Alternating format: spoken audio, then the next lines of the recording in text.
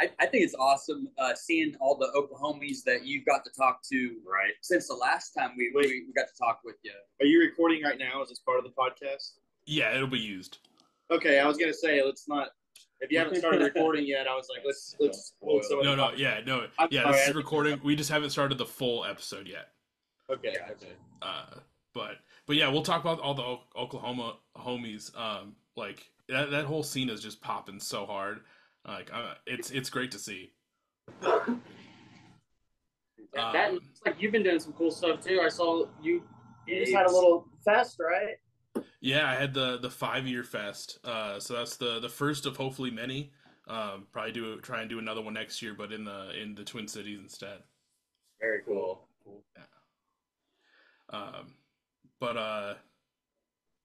know we have a lot of catching up to do and a lot of things we want to talk about. So, as I normally say, do you guys have an unopened beverage that you'd like to participate in the opening crack with? I know how this one works. I have a beverage, but it works. We brought a giant box of biscuits. We're gonna cook one every 10 minutes. Eat biscuits. Hell yeah, I'm down for it. Oh wait, what's in here? Not. Oh. Wait, so there's really no biscuits? No biscuits. I didn't realize until now how heavy that thing was. Okay. He thought they were actually biscuits. I was fired up for some biscuits. Dude, part of me was kind of like, that's going to be like a cool new like gimmick or record that someone's going to try and do in one of these episodes. Just like every 10 minutes, just warm up a Jimmy Dean breakfast sandwich. Get 15 of them. 15 in one sit. Let's go. All right, so you know how it goes. I'll do the little countdown. We'll crack these, and I'll bring the three of you in. All right, in 3, 2, 1.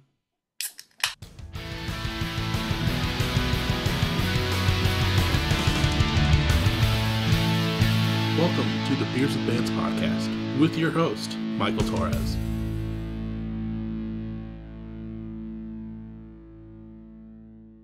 What is up, everyone? Welcome back to another episode of Beers with Bands. This week, I got some homies back on the podcast. I'm sitting down with Limp Wizurdz. How you guys doing? What's going on? Great to be back, baby. Awesome, yeah. Dude, I'm happy to have you guys back. I think you guys were on. I think that episode came out like June-ish of last year, if I remember correctly. You know, we talked about your that record Vile, which if anyone's listening, please go check out Vile and everything else that these guys have out in their discography. And also, if you haven't listened to Limp Wizurdz and you want to know some more backstory, like formation and all that stuff, we did that already. So those questions are going to be on this one. Go back, listen to that part 1, and check that out. A lot's happened since then. Sorry, what? Oh, I'm sorry, I'm interrupting. I was saying that was a really fun pod too. Dude, that was great. I gotta say, there's probably some of the crazier stories that you'll hear on the show are in that episode. If anyone checked out the like clip show that I did at the end of 2023, I had to include a couple of those stories, just because they're just fucking wild, and the shenanigans you guys get into is just amazing. Oh yeah. But a lot's happened since then. We're a year and some change after that initial time recording. Vile has now been out for a year and 6 months. Which is, does it feel crazy to think that it's been out that long already? Oh, for sure, I think so. Just especially coming off of that was right after the pandemic, so that was like when we got started again, and so it's like even that. Like thinking oh man, it's been a long time now. I don't know. Yeah, sure. To me, the songs feel even older than that because like Jeff said, we were writing them in 2020, so right. Time doesn't stop. Yeah, and you guys don't either. You have a new EP that is out that we'll talk about here in a second. But in my typical fashion, I was so excited to start talking with you guys that I completely forgot to do the main thing as I normally do. Like I said, this is Limp Wizurdz from Oklahoma City. You guys are like an emo, pop punk, a little hardcore now, off this new EP. Can you kind of go around and say who you are and what you do in Limp Wizurdz? Yeah, I'm Frankie. I play guitar. I'm Jeff. I play guitar as well. I'm Taylor. I sing and play bass. And Rainey's our drummer. Didn't he have a picture? No. He had a quote. He had a quote. Rainey couldn't be here. For the second time in a row, the drummer's not here, but you're still good. He said he would like you to know. Well, we need to preface this with something that's real small. I'll read the quote, Frank, and I'll kind of explain. Rainey would like you to know that he played his first show ever with us, and it's kind of crazy that he played his first show with another band with us, and it's crazy that he's now playing drums with us now. So yeah, hell yeah. Rainey has joined the band, but he was working unfortunately, so he couldn't be here. But he's here in spirit. Yeah. You hear that? Diabetes. Type 1 diabetes, baby. Hold on, let me silence that. I'm sorry. But no, yeah, he was a homie that we've known for a long time. Played in a bunch of other bands from way back in the day, and just kept in touch with. Now he's drumming for us. That's always fun to see. Kind of like that just shows like how good of a community that you guys have in Oklahoma City, or like Oklahoma in general, where you guys still keep in touch with each other, and like people are willing to kind of come in and join projects that are already existing, and like because it's daunting joining something that like you haven't been a part of, and you like that's been existing for 5+ years, to go into that and have to like hope you fit in like the new kid at school. Like that's always fucking terrifying.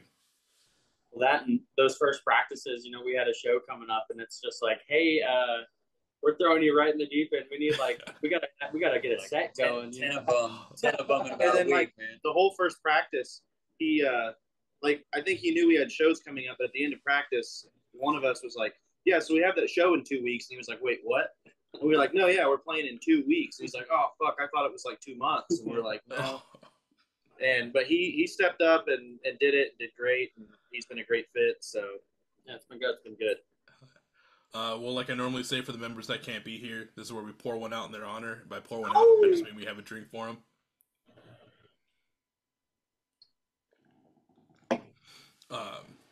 But yeah, I mean, obviously you've had a new member change since the last time we talked. As far as I know, it's the same person because I didn't see them on the last episode either. But it's been cool to see everything that's going on. I know you guys have kind of hit the road a couple times. I think one time for sure with the homie. I'm gonna blank on. Yes, with S. Reedy. It's we were kind of talking about it before we fully started too. Like this Oklahoma scene and like everyone that I've kind of interacted with, I feel like since the last time I was talking with you guys, has been pretty great just to see like. It's everything. Crazy. It's crazy how many people we've seen have talked with you. It's like the list goes on and on and on. We think that's awesome. It's like every so often, like, oh gosh, so and so's on the pod. We need to check that one out. Yeah, it's like definitely. We got the Tulsa homies up there. Let's go. I just got to bump in and say something off topic. We're talking about Sean Reedy and like everyone being in different bands and stuff. I see your shirt says TV Cop, and This is like a weird factoid that I don't even know. I'm sure you guys might remember this. You might not. Me and Sean were going to make a band called DIY Cop, and it was going to be stylized like that. One word, TV Cop, but DIY Cop. And the only song we wrote ended up turning into a Limp Wizurdz song, Plastic Moan, which he ended up singing. So I don't know. You guys were just talking about the scene and different bands and interacting, and I saw your shirt, and I was like, it's really serendipitous and weird, Yeah. Like a full circle awesome. Right. But the band never happened, so it didn't matter. Well, at least the song still made the light of day, because that song rips too. Yeah. Sean ghostwrites a bunch of stuff at this point. Like he's like an unofficial, like he'll be at my house or Frankie's house, and we'll just be playing guitar, or he'll be playing guitar and I'll start singing something, and then he'll be like, "Well, I rap. I'm not going to use this. Like, you guys develop it. You can have it if you want." And or like he'll go to the studio and like lay harmonies with me. So he's really like a fifth member that just doesn't perform with us at this point, Dude, hell yeah. He was so modest on that episode you did with him. He was so modest. He was like, I don't really get into anything crazy, but dude, I don't know. I feel like that dude's got just a different schedule. I'll see him skateboarding at like 4 a.m, like every morning, just like putting in work, man. I can't do that. Right. But yeah, like there's been a lot of homies that I've seen kind of. It's fun finding like those pockets in America. It almost feels like I've hit like the Wisconsin pocket of bands that happen through there. You know, I hit that pocket in like Michigan because Michigan's also popping off, and now I've like kind of invaded like this pocket of Oklahoma bands, and you know, just every band that I like get a chance to talk to, like they all fucking rip, and like they're all like, even you guys, like everyone is just so nice and kind. Like Oklahoma is one of those spots. I think I talked about it on one episode briefly, but it's like a spot that you never think is going to be like this like cool like pocket of music, and it's so great that it's like all getting out there and everyone can find it and experience it. 100%. I don't think before streaming that it was like this as much though. Like even 10 years ago, streaming was a thing, but it wasn't. Social media and the internet wasn't what it is now, and it's just like 10 years ago, like we wouldn't. I don't know. Like being in Oklahoma City, I feel like Dallas gets a little more attention than we do, and I've heard that like Tulsa is a little more of a better destination because it's closer to some different places. So I feel like Oklahoma City would get skipped quite often. I'm happy that it's not quite as bad as it used to be as far as that goes. Right. But hold on, I had a thought, I lost it, but that's okay. We move on. One other cool thing before we get into this EP that I want to mention for everyone that has been tuning into episodes, and you always see this like little plushie over my shoulder. Oh yeah, I do see it. You know, it is from These Fine Gentlemen. It is the mascot off of their album Vile. And you know when I said something. Sorry, no, go ahead. I thought you gave him a name or something. I was like, what? But you know, like this thing is really cool, and I remember when I opened that package, I was not expecting that to be in there, and it was a nice, cool surprise. So like, I make sure that dude's in every episode. Yeah, that's awesome. I got to show you something. It's nothing big, but I work in construction. I'm an electrician, and like lunchbox stickers are a big thing, you know. And everyone has different kinds. Like some people have really political ones, some people have hiking ones, and mine doesn't have too many. But I don't know if you can see it, but I got beers with bands right there. Oh, I know. Hell yeah. We got the 40 on there. Oh yeah, the other sticker too. Yeah. Dude, fuck yeah. I didn't bring the beer Represent, koozies. baby. Oh yeah, the beer koozies. are at my house. Damn it. Hey, but we got the merch. We got that Beers with Bands merch. We got hooked up for sure, man. That was awesome. You know, yeah, it was great getting that in the mail. I'm happy that those koozies are treating you guys well, and I appreciate. I'm happy to make the lunchbox. Hell yes. Yeah. Now that said, like I said, it's construction. Like, let's say I'm there with like 20 other dudes. There might be one that has any idea what a podcast even is. Like, I feel like around a lot of boomers who are like, people just talk and it's like the radio. Like, yeah, it's a podcast. And so, but it's there, and if anyone asks, I'd be happy to tell them. Yeah, dude, that makes me happy. Someone the other day like sent me like a picture of one of my stickers in like a bathroom at a venue, I think in Philly, and I was just like, it's just cool to see like it get posted anywhere and like be out in the wild. So it's crazy to me, and I love it. Increase the footprint, baby. Right. But now I want to jump into the new EP. You know, it's been out for I forgot to add it to my list. How long has it been out? I'm blanking on it. 2 months. Yeah, going on 2 months. Going on What's 2 it, months at today this the time. 10th? We were 2 months yesterday. we were gonna release it Okay. May 4th, but Oh shit, yeah. yeah, Kendrick Lamar emailed us and was like, "I'm trying to drop Not Like Us that day," so we moved it and we changed We're it. not going up against that. Yeah. Yeah, No you way. know, that's respectful. We let Kendrick have We his just time. appreciate he let us get the heads up because it was Yeah, that was nice of him to at least let you guys know. That way it wasn't like, you know, any bad beef or anything like that. We didn't want to make him look bad. I mean, I think, it could have taken over that song, and, we would have been the big story of the day. We weren't trying to That's true. interject. We're no Rick Ross, that's for sure. We watched from the sidelines. Yeah, so the 10th, it's been 2 months. Yeah, no, this I know I said it before we started, and you guys know I'm gonna say it a fuck ton, but like your new EP, Prudence, is fucking phenomenal. It comes in just barely 11 minutes, and I want so much more. Like I love this new sound that you guys did for this EP so much. Like for people that had listened to Vile and going into this, like you notice like a slight change, more a little bit more emo, a little bit heavier, almost like a kind of like a post-hardcore ness. Like, but I feel like that's kind of like a lot of stuff that's kind of going around. Like people are hitting that wave. But it's nice to see your guys' take on kind of like that sound. Is there what kind of sparked that change from Vile sound to Prudence? That's a great take and question, because it definitely does have a different tone to it. I think I remember what was the first single, Drowned Out. I remember me and Frankie had done a local music scene game show, and it was a good time.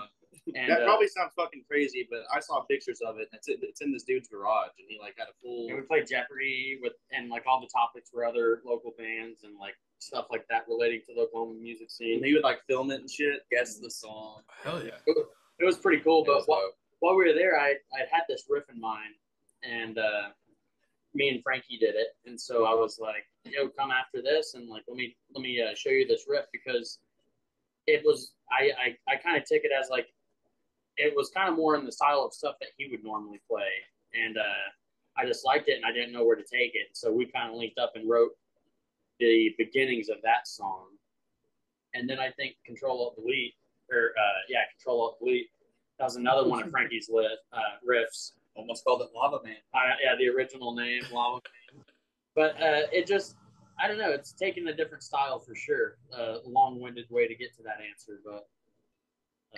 Yeah, I think that, it's interesting you say that because actually 2 of those songs on Prudence were actually recorded originally with Vile. We felt they maybe didn't fit.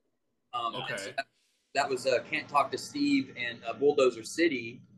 And that's even interesting as well because Taylor and I, along with Sean S. Reedy, we wrote those 2 songs just randomly, like 2018.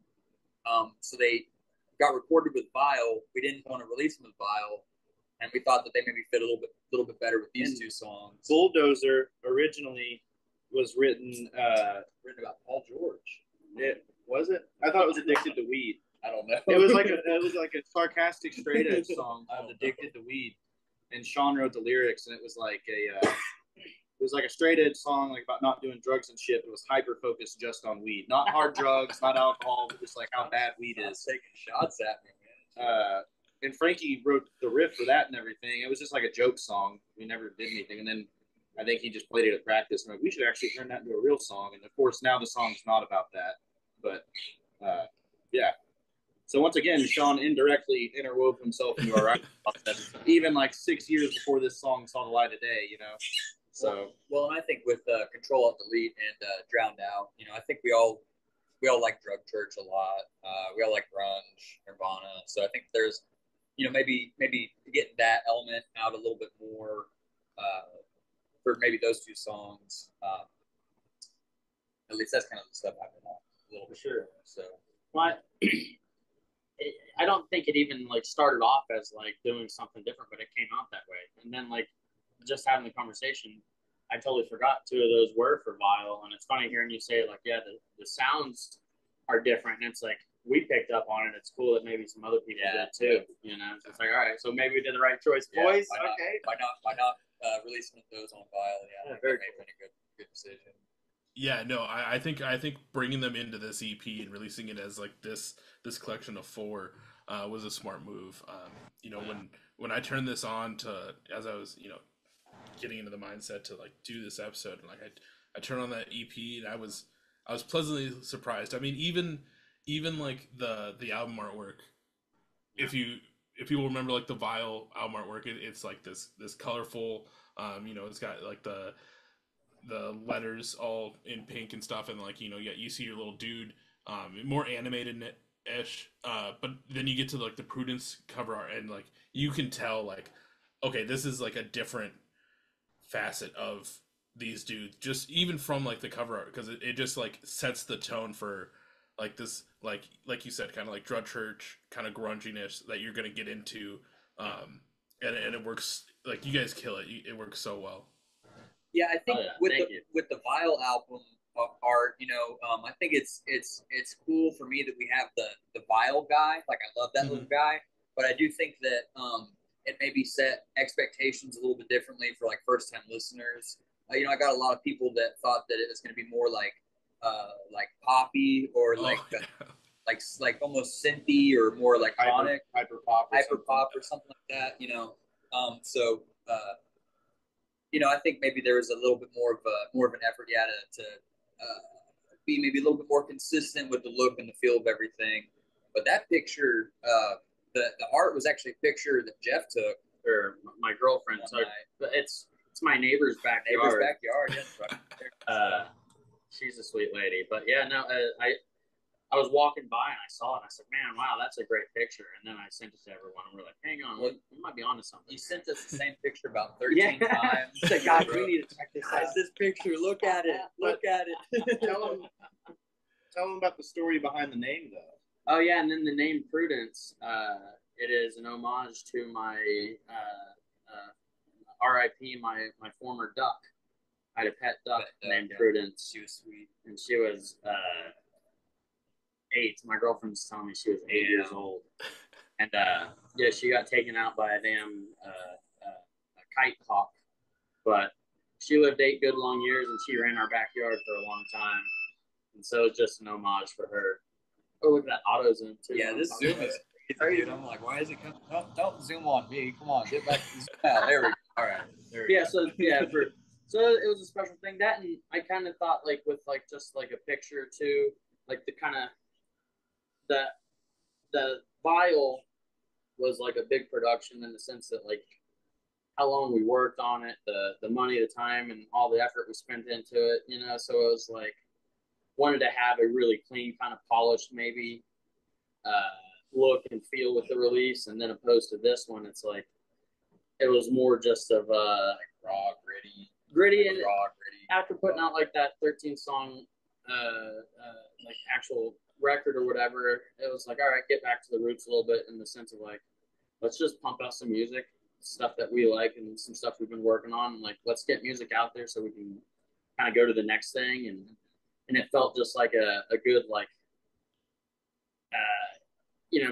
release the Vile record, and then it's like, all right, what's next? And it was good to just get something out, quick little follow up, get something out, and be like, all right, we can breathe, take a breath, and let's get some shows. We got some music, and now with a new drummer, it's like catch him up on some songs, then hopefully be back in the process of writing some new tunes before too long. Rinse and repeat, right? We love to fucking write music, so that's good in the sense that there's never not something to do.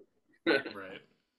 Now, with these 4 songs, like I know the last time we talked, Vile is basically almost 3 to 4 years like in the making from like when it really kind of got flushed out to release. 2 of these songs are from the Vile time, even a little bit before, but like for the other 2 songs, for the first 2 for Drowned Out and like Control Delete, when did those come into play? Like did it like those sparks for those ones kind of come towards the end of like the Vile timeline, or was it like kind of right afterwards where it was kind of like, okay, that's finally done, we can think about new things, and then like it just kind of came to you then? I feel like I had the riff for Control Delete sort of at the back end of the Vile writing and recording process. I think I have a video on my phone of me trying to work through that, like the chorus on Control Delete from like 2020 or 2021 even.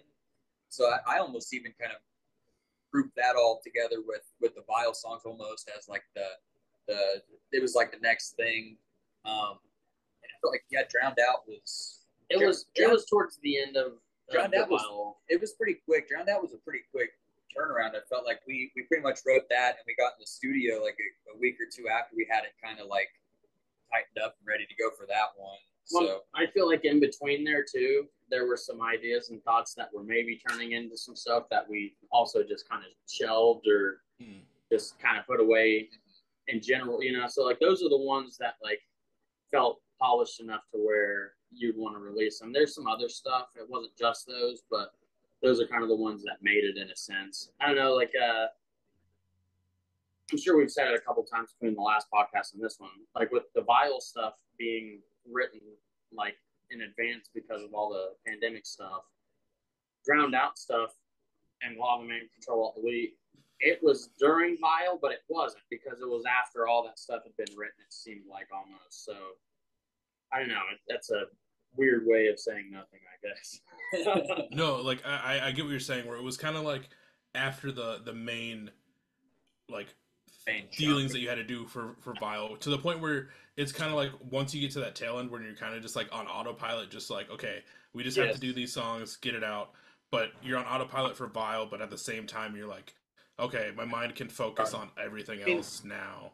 Drowned Out was so quick that the night before we were supposed to record it, I was like in my living room like freaking the fuck out because I only had like probably 70% of the lyrics, and you know when you're writing lyrics, like I don't know, I know some people like Drug Church. I read somewhere, I think on Reddit, that dude he just writes in the studio like when he's recording, just like freestyles it basically. I don't know if that's true. Weezy baby. Yeah, other people will write in advance, and I'm kind of like a mixed bag there. So I was kind of freaking out because I was like, I guess I got to kind of freestyle some of this, but I had like half of it written. I don't know. That was different for me, just being like, all right, we're going to the studio tomorrow. We got to figure something out. Yeah, I put forth the challenge. I think like specifically for us to like, I was like, let's write a song and then like record it and put it out like pretty quickly. And that was, again, how Drowned Out was. Like Taylor was saying, it was like we were going so fast with that one, and I could tell he was uncomfortable with it. But it turned out really well, I feel like. So yeah, it's that's like a great song to start this EP, and like, dude, Taylor, like your lyrics on it, like they're fucking great. Thank like, you. You know how it takes like a little bit to like fully listen to the lyrics and like get it and like be able to sing along, but like they're good. The hooks are there, like it's catchy. Like the lyrics throughout this whole EP are solid. Like I did want to point out too in Control Alt Delete, just the way you start off. That song starts off with "Can someone shoot this elephant in the room?" and like how that whole conversation starts out. I was like, oh, that's kind of funny, and then I was like, wait, why is there an elephant in the room? And then like it took me another second to be like, oh, duh. When there's like an awkward situation, people are like, there's the elephant in the room. Yeah. And like when it all clicked, I was like, that's fucking clever as shit. Thank you. Yeah, that one I think has the most heart behind it.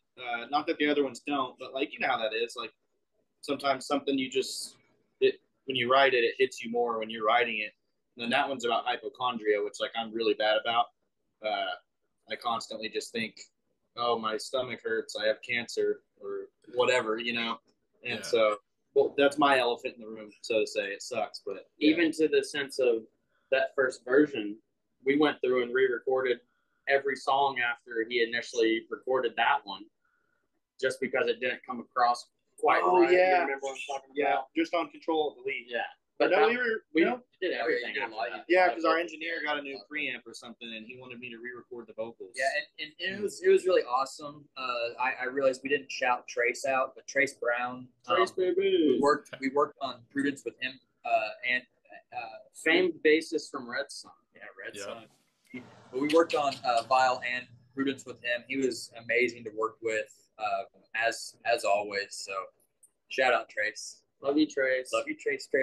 Anyway, but yeah, that song in itself, like even recording it, I can't remember if something was weird about the vocals at first. Yeah, Trace made me retake them, and they turned out better. We'll just leave it at that. So yeah, I'm glad it came across. Yeah, because I think at one point you were even thinking about changing some vocals or some lyrics on it, and I was like, man, I really like what you're saying. It's just we got to find a way to compose it or whatever. It's not what you're saying; it's how you're saying.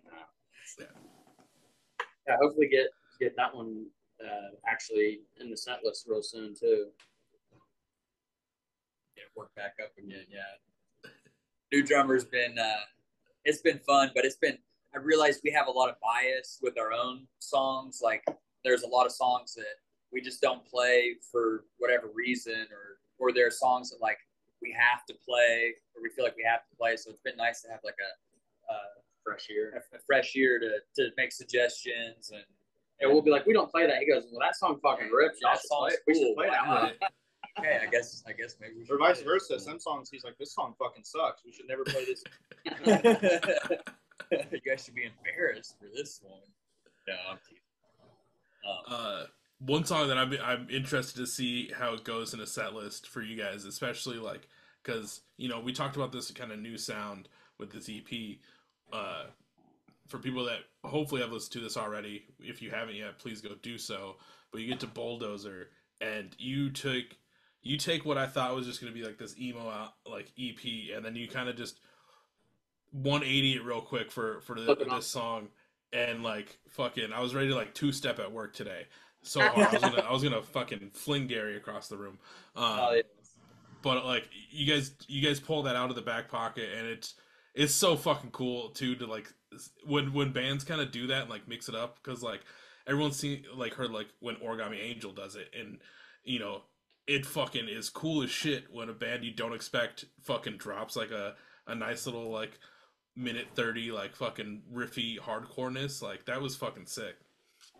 We've always been, for like the last 2 years, we've been talking about doing like Need a Punk album. just a half hour fucking slam. What we have a name for it even. There's no nicotine in hell. That's what we want to call it. Make an EP where like he said, like 20 or 30 minutes, like 10 songs, just punishing. Yeah, we want to do it, but it just hasn't happened yet. But I think a lot of that goes back to just like when we were first starting off as like trying to figure out how to be a band. We just write quick minute-and-a-half punk songs, or what's the heaviest riff you can play after listening to System of a Down all night, dude. You know what I'm saying? Yeah, and we came up playing around hardcore bands. Like it was always weird because there used to be this skate park we'd play at, and it was like it just, like I said, it'd just be hardcore bands, and then we'd be playing pop punk, and like everyone would go from two-stepping and like hardcore dancing and shit, and then we'd play, and it's like we're kind of, at the time, we would play too fast and kind of too hard to play like a pop punk bill, but we definitely were not hardcore enough to be like having people two-step for us, So we kind of wrote some stuff to try to fit in a little bit more. We have an album that's going to turn 10 this year. It's called 1603. It's not on Spotify, but it's a little bit heavier. It's got a heavier part in the album for sure. So yeah, it's nice. It is nice to kind of go back to that earlier kind of mindset and write some of those songs like that when we can. Oh yeah. I'm a hardcore kid at heart. I got a Minor Threat tattoo, so it's always there. I got the black sheep on my arm. Dude, hell yeah. But I'm almost 30, and I get to a point where it's like playing that fast for a whole set. I'm like, fuck, I can barely keep up.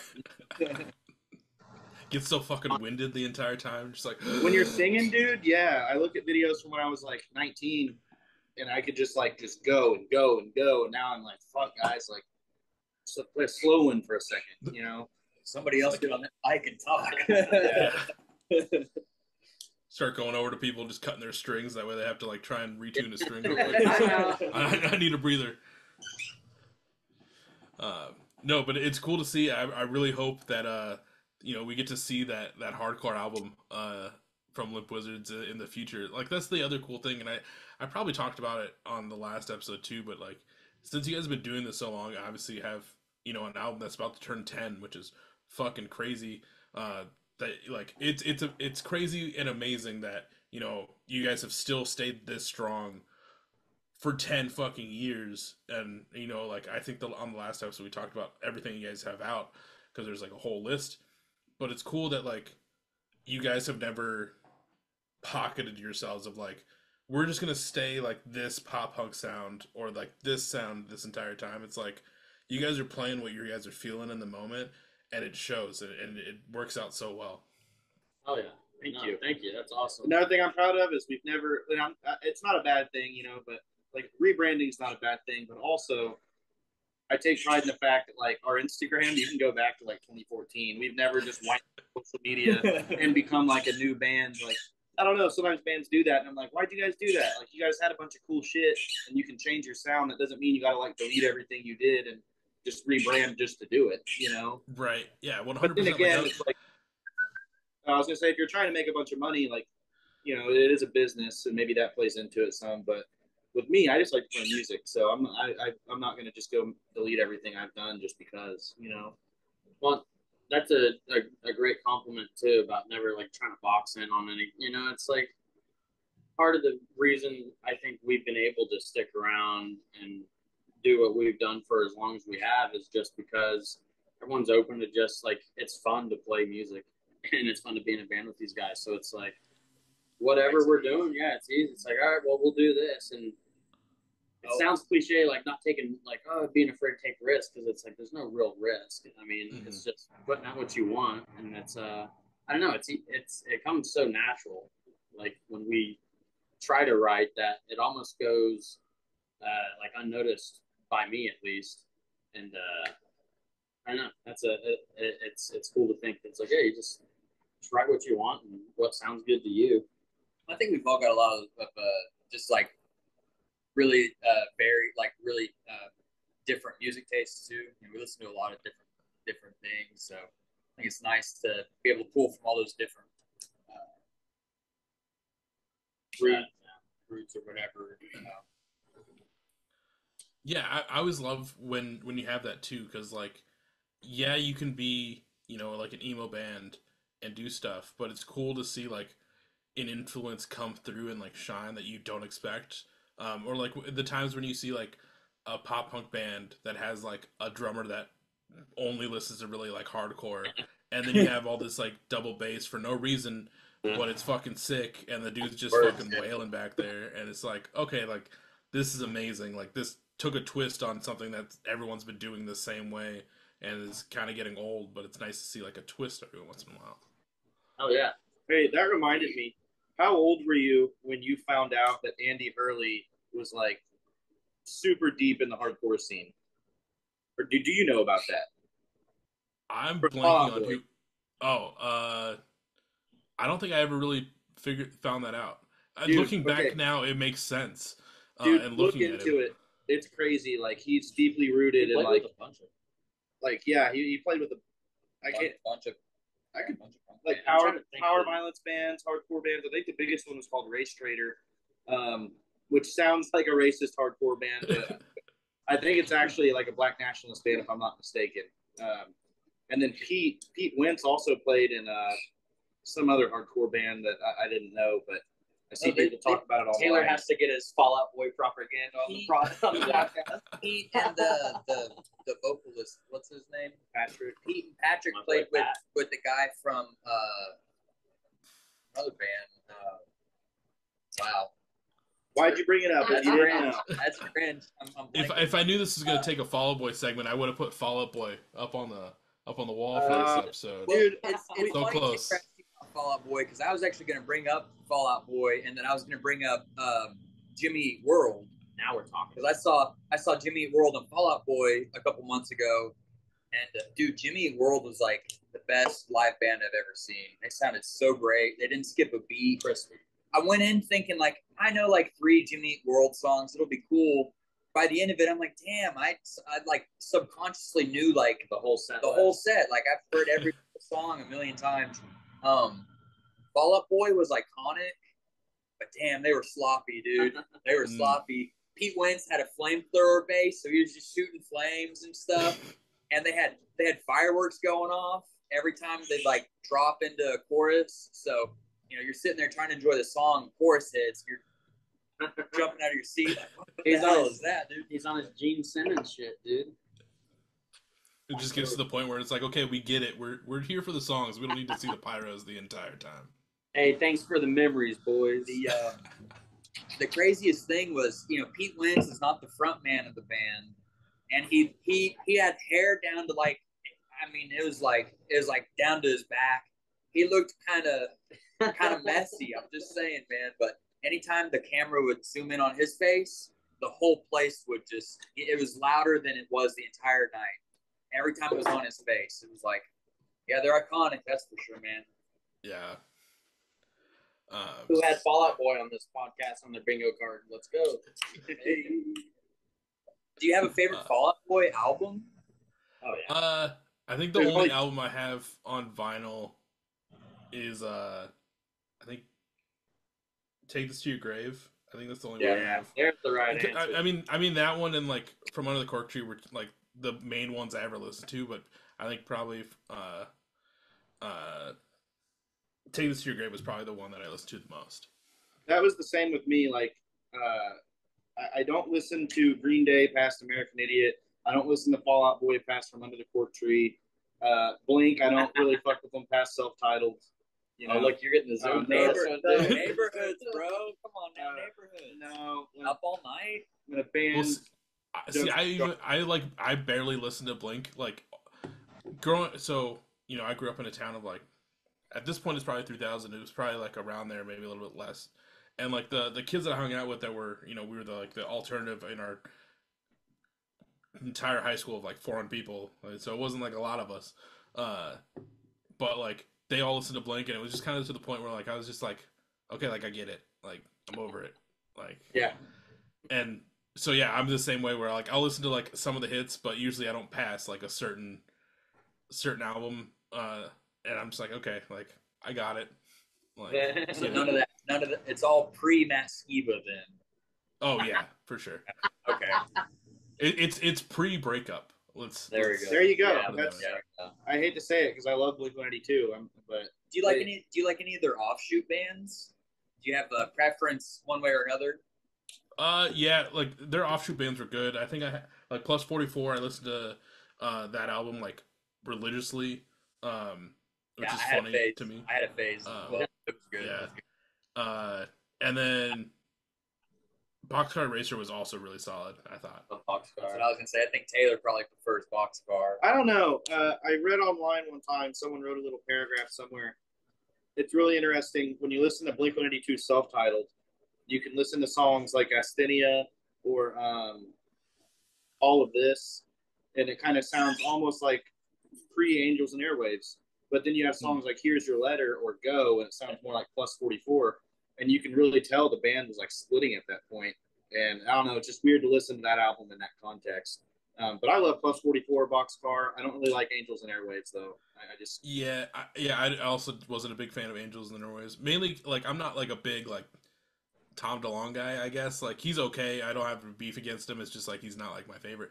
Mainly, and I know one reason for it is like I know this dude's never gonna listen to these podcasts. So like I don't give a shit. Tom, cover your ears. Mom, don't cancel us, please. No, it's not even Tom DeLonge. So there was a guy in my local scene back when I was like booking shows, and like Iowa, we're all spread out. There's not a lot of bands in our like pop punk scene. So like if you need people for a show, it's usually you're reusing the same people all the time.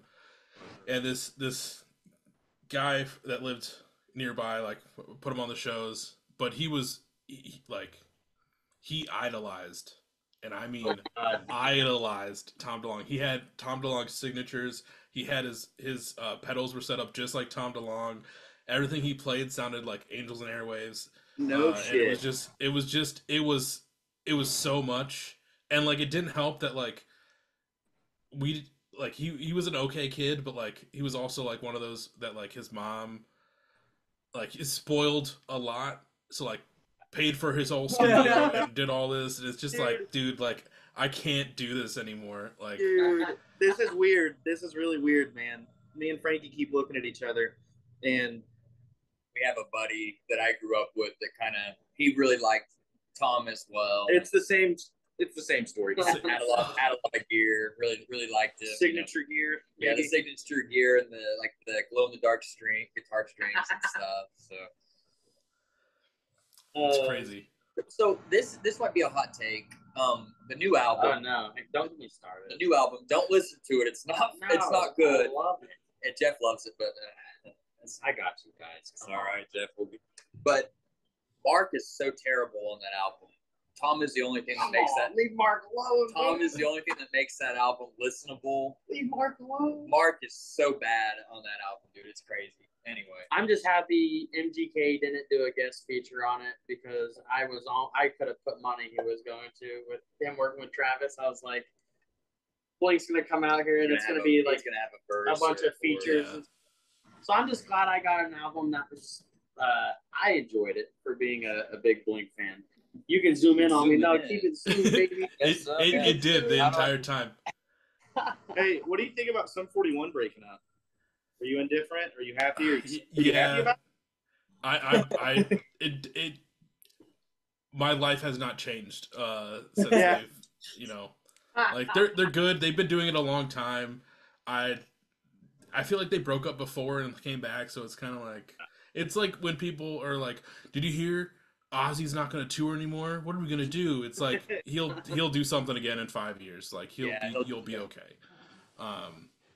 They're kind of dad rocky now, anyways. Like the past 4 albums they put out, it's like we're gonna rock your brains out. You're not excited for Heaven and Hell? Rockabilly. They're kind of like rockabilly now or something. Yeah, they rip too. Fuck these guys, dude. I don't know why they're hating. So boys, dude. Me and Taylor, if we were to think about our friendship having a song or whatever, it's probably Some Say by Sum 41. Listen to that song after the podcast. It's a heavy one. It's emo. But no, we just used to listen to that one in 8th grade and just walk around and be like, damn, we're so emo. Life is crazy. Life is crazy, dude. And now,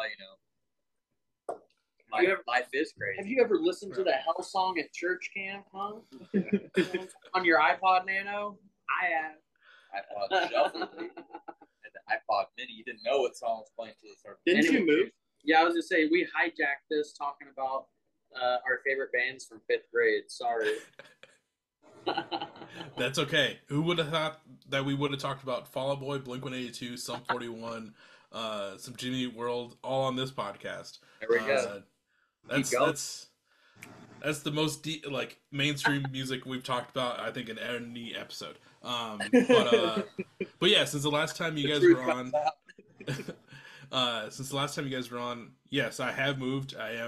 I've been living in my new house for last year and a couple months because we recorded you guys were actually.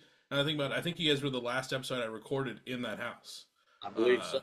So yeah. So we're the first band to be in both houses then. Maybe. Yes. I'll take it. Hey, I think so. You're for sure one of 2. One of two. Hey. One of two, baby. You're seeing it here first. Take that too. I love it. I think that the other one, their episode comes out in a couple weeks. Couple weeks after this episode comes out. That's with Excuse Me, Who Are You? So everyone tune into that. That'll be a great one. Holy shit. Yeah. So I mean, this August lineup is pretty stacked. Also, during this August month, for all the listeners, I also the podcast turns 5, and I hit 200 episodes in August. So, yeah, congrats! Hell yeah! You guys are episode 198. Who would have thought I'd be this far? Not me. I love it. Hell yeah! Yeah, and real quick, I know you said you had the anniversary show. That was at Gabe's, right? Yep. Yeah, out there in Iowa. Yeah, we played Gabe's once. Oh hell yeah! Yeah, it was cool. It was a lot of fun. That was with the old Bobby and Nolan. Yeah, I'm trying to remember the inside of the venue. Wait, was that Indiana? No, Iowa City. Iowa City. Oh, where we stayed with the guy in his trailer. No. Yeah, he had the magic wand. Yeah. I barely remember that show. I don't remember that. We've been there, I guess. Yeah. All right, I'm the one that remembers it. Never mind. I remember our van got stuck in his yard the next morning when they tried to leave in a mud pit. Jeez. No, I think we did mention that briefly on the last episode because there's been a few bands that I found out that have played Iowa City, and that was my old stomping grounds. Going to Gabe's, that's one of my favorite venues ever. But yeah, I had the 5-year show there. Hopefully do more Future Fest, but probably more in the Twin Cities for those ones. I got a venue in mind. I just gotta get the ball rolling and figure out for 2025. Start building it from there. Is that a Life Lessons banner in the background? Yeah. Hell yeah. They're from here too. They're the homies. Yeah. Oh wow, just not seeing that. Yeah. Yeah, it's like off to the side. Yeah, I always forget that they're from Oklahoma. I think it got mentioned on. I think someone commented on I'm gonna blank on their name, and they were just on. Hold on, I'm gonna feel bad. Gotta look at my phone. Oh, on the King Pink episode, someone commented there, and they mentioned the Life Lessons flag, and I completely forgot that they were from your guys' neck of the woods. One of their members gifted me free tickets to Tom Segura last December. He posted on Facebook. He's like, I can't go. Will somebody buy these tickets? And I was like, yeah, I'll buy them. And he's like, you just fucking take them. And I was like, really? So that was cool. That's just a random factoid of the day. Hey, it's those Oklahomies, man. Put that in the comments and you'll get into an L-Dub show for free. That's the trivia question. Yeah. Comedian Tom Segura. I want to talk. Sorry, go ahead. I remember that band that Patrick and Pete were in. They were in the band with the dude from Rise Against. What? Yeah, they used to play in a band. Patrick and Pete. Yeah. From Fall Out Boy with the dude from Rise Against. The lead singer from Rise Against. Yeah. That's weird. Anyway, so sorry. I had to get that one off. It was gonna bother me if I didn't mention that one. So. No, you're good. We've had a few tangents, and I love it. I'm always down for it. I was gonna say this earlier because you were talking about how you don't like the new Blink record, and I was gonna say for people that don't like the new Blink record, I have a record for you to listen to, and that is Prudence by Limp Wizurdz. Yes. Let's go. That's why he's a fucking pro. I've mentioned it on a lot of episodes, and you guys probably know this. Is I love sound clips in emo and all that stuff, but just sound clips in general and like songs always add like another feeling to the song. And you guys kind of don't do like a recorded sound clip of like a TV show or anything like that, but you start off Can't Talk to Steve with like the sound of like a venue on the inside, like on the other side of like a door, and you can tell someone's outside because of the muffledness, and then it's just kind of like that okay, kind of getting ready, and then you hear the door kind of open, you go in, and you feel that moment, and it kind of takes you to a place. Adding that to that song and then going into that, especially right after Bulldozer, is just like so cool to add that feature in there. Like what was the thought process behind adding that into Can't Talk to Steve? I'll be perfectly and completely honest. I think Trace might have just done that. I'm sure we talked about it when we did it. What? I don't remember. I don't remember it either. I guess I'm the only one that remembers it. It was originally going to be paired with another song on Vile. Yes. And okay, he's right. So that intro was gonna go into another song on Vile. But after the fact, exactly what you just said, it gives like this ambiance that we're like, oh shit, that fucking kind of like that's sick, right? And like when I hear it, it's like you're getting out the car going to the show, you just fucking snuffed out your cigarette and you're about to or whatever, Right. And it's like, it just. I always pictured it's like, you're going to a local show. It's Friday night, and it's like, here we go, and it with how that song kind of builds at the beginning there, and to where it finally kicks when you're in it. It's like it kind of worked out perfect. But yeah, no, that originally, and I can't remember what song it went into. I don't remember it. I didn't even remember that. But we had something cooked up to where it would have kind of continued that conceptually, but. That didn't work out, but we liked how it turned out so much that we just kept it. Yeah, like it's funny that it's like the song itself was removed from Vile to be its own, be part of Prudence. But it's funny that like an intro that would have won on a different song also kind of like made its way back on and saw the light of the day. But yeah, it works so well. It kind of like it puts you right in that mindset of like, you know, that kind of like you said, kind of putting out a cigarette. I don't even smoke cigarettes, but I was like, I feel like I'm putting out a cigarette right now, and then like, even like, especially like, you know, it's like one of those moments where you get off work, all your friends are already at the show, and you can hear it bumping in there, and you're just like, okay, I gotta like get out of this one mindset and like get ready to like go in to this, and then you're like, okay, and then you kind of go in, and then yeah, that build up into the rest of the song is just like fucking hits so well, and it just meshes so well, that like I was like, dude, fuck yeah. And then, you know, Can't Talk to Steve ends, and then your boys got it on repeat, so it starts right back in with Drowning Out, and it works really well to kind of continuously listen.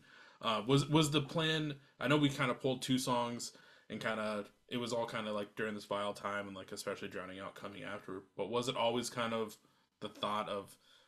I know you guys mentioned trying to get something out kind of quick, but was it always the thought to do just a 4-song EP, or was there more that might not have made the cut for Prudence? Yeah, I think we tried, and it just some of the stuff felt very rushed. Some of it felt like, okay, well, I mean, we could do this, but why? You know, it didn't. It was just a lot of the, I don't know, repetition's not the same word, but you know, it didn't feel worthy of putting out. And like those songs we cut from Steve, we knew pretty early on, once we had recorded everything, that those weren't going to make it. Or cut from Vile. Or yeah, excuse me, Steve and all those, when they were cut from Vile, we knew pretty early on they weren't going to make it. Yeah, I think that was the idea pretty early on that I kind of had, that I wanted them maybe as like a backup kind of thing, you know. Or if we did a re-release, throw those or something. But B-sides or something. Yeah. And like I said, we wrote a bunch of stuff that just we kind of either shelved, or it was like, yeah, let's just kind of pivot, try again. You know what I'm saying? And I think it worked out well, just in the sense that we didn't want to wait a year and a half, 2 years to put out something. And so Frankie mentioned earlier, he was like, he kind of challenged us. He's just like, yo, let's not just like sit still, in a sense, you know, like we got the motivation right now to do it. So let's just get after it. And if you hold yourself accountable, then, you know, it's easy to procrastinate and be like, well, we'll touch it up and we'll do this and we'll get in the studio later. Well, I can't drive to Tulsa to do, you know. So it's like that challenge, I think it was healthy in the sense that after coming off all these songs that we spent all this time with, it was nice to know, like, well, we can still turn around and put out something that we're proud of, crank something out, and something that, you know, like I said, those ones we cut, it was like, well, that doesn't really represent what we're trying to do, or the vibe, or what we're, you know, the quality even. And so, like, I think it worked out how it needed. But yeah, it was a little rushed, but in the sense that we were kind of trying to just challenge ourselves and be like, well, like, what can we do here without just like being stagnant? Right. And it's good that you brought that to the table of like, hey, I want to challenge us to be able to do this, because like you said, it's like also with like any job that anyone works, like you kind of get to a point where you're just like, all right, it's Monday at 7 o'clock again, like I gotta go to work, and like you just get in that routine of just like doing the same thing, especially working on Vile for so long, to be able to kind of try and just kind of turn the system upside down and just be like, okay, let's try and do this in this time frame and just see what happens. And like just kind of it's nice because those moments kind of give you a nice like reassurance and like refresher of like, oh no, like I'm not bored with this, or like I can still do this and do something, like think outside the box and like keep it going after, especially like, you know, dealing with any record for so long, you kind of, whether you're writing it for 3 years or getting it done, it takes you at least 2 years sometimes for some people. So it's just like that's all you've thought about, and you feel like that's all you can really do when you're in that box. But to give yourself that challenge to be like, let's do something else, and it work, and let you know that like, oh no, like we have a whole bunch in the wheelhouse that we can still do this. I like we still got this, and essentially. Yeah, 100%. And not to cut you off, I was just gonna say real quick too, and it kind of pulls something out of you too if you look at it the right way. You know, like if you go on with the wrong attitude, then yeah, sure, it's gonna suck, and you're not gonna come up with anything you like. But it also, yeah, you feel like, okay, well, let's do it, you know, and then I'm proud with what we came up with. That, so I'm the biggest like poo-poo butt in the band about like wanting to fucking take forever and like really hash things out. And so, just being perfectly honest, Drowned Out, when we very first started writing it, I was like, this isn't typically like the type of stuff I write in my head. Like, I don't know. But I remember Frankie just being like, no, let's push through this and see it through. And I'm so fucking glad we did, because it's like Jeff keeps saying, it's like a challenge. And when you challenge yourself, you can turn something from like, yeah, this is okay, to being like, oh, I do like it. You know what I mean? So seeing things through, it's an important thing. And I also want to say, we're talking about kind of, I guess the term would be like production hell, being stuck in the process of just writing and it never being good enough. Dr. Dre kind of fucked it. He didn't fuck up his career because he's obviously really successful, but don't know if you're a hip hop head, but he had an album called Detox that it's been like 25 years and it still hasn't come out because it's just been in production hell. It's never been good enough. And it's like, he could have had that album out 20 years ago if he just held himself accountable and, Yeah, I think at some point it's just very cathartic to just release the music or just release like art of any form. Just to like kind of have that weight lifted a little bit. You're not worried about, well, we've got these songs we still haven't released or whatever, so it's like it was really freeing for me to just be able to think about the next step in the process of things. And yeah, I'll say like my goal, was to have 4 to 6 songs on the release. And I think it got to a point where we probably could have done 6 songs, but I thought, let's do 4 that we're like proud of instead of trying to do, the 2 that we've had from Vile and then an additional 4 that like, let's do Drowned Out and Control Alt Delete versus like 4 more that are kind of like half cooked or whatever, Yeah, I feel that because like 4 for this EP is really good. I could see it being 5 or 6, but really, like, as much as I want to see like more of this EP, those other 2 songs would have to be so much in line and like have the same feeling and like just complete the vibe. Where if you already have 2 that are going to be on this and then 2 that are kind of newer that kind of fit that, it's a tricky thing to be like, oh no, like we can still do this, and like if they're not right, then like it, and they're just never gonna fit. So it's like, okay, like these we're gonna show for a little bit, see what's coming next, but like it ends up just being this 4, and like this 4 works so well together, even with Bulldozer in there, like kind of throwing that twist. Like it's still, I love this whole EP. Well, I'd rather leave people wanting for a little bit more than having people like turning it off because they've had enough of it or whatever, got their fill and then some. So. Well, I also feel it's almost like you cleanse the palate creatively a little bit now. It's like, okay, we're moved on from Vile, we're moved on from this. We've said what we said from there, and so now everything that's cooking up now is all new, fresh stuff, and I don't know, it feels good because you're not kind of bound to anything anymore. Mm-hmm. Or maybe that's something like we put on ourselves a little bit as well, but it's just like, creatively now it's like, okay, well, it's an open book, like who knows, we might get that fucking no nicotine in hell sooner than later. Who knows? Coming, might be coming. Might start practicing. Well, I'm definitely ready to see it when it fully comes through. But it's nice to see you guys embrace yourselves and like just put out this new EP. Like I said, it's fucking solid. It's been great to listen to. Like I'm stoked. It's always whenever I'm listening to someone's stuff. Like I try and listen to it, as much as I can, especially the day of, to fully get in the mindset. We're sitting down. We sat down at like 6:30. So I've spent, half my day at least, like listening to this EP.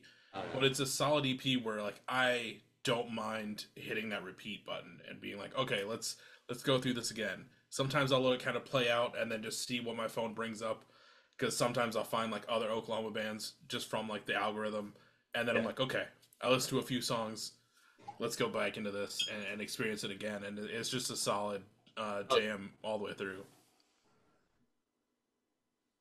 That's great, and a great way to hear about all. There's so many good locals. We talked about it earlier. Just Oklahoma, man. Wow, there's so many bands going off right now. Well, it's cool too because we heard about the podcast through Ben Quad. Jeff hit up Ben Quad and was like, "Hey, who do we need to talk to that's like kick ass?"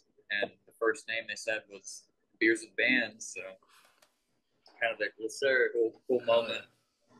You know, like I said, dude, and that I feel like that set off like a chain of events with the Oklahoma scene because it was Ben Quad, you guys. I've had the others like us, Red Sun, King Pink, and I have a few that I've kind of talked to them and we haven't fully set something up, but it'll happen one day. And like, have you talked to info? That's the one that like we've chatted a couple times and like it'll happen at some point. I think that one's just we're waiting for the right timing. What about Photocopy? Yeah, the homies No. Photocopy. No, have you heard of Photocopy? They're pretty sick. I think this is the first time I've heard of Photocopy. So yeah, go check out. They toured with Heart Attack Man. They did a 30. Oh no 30, shit!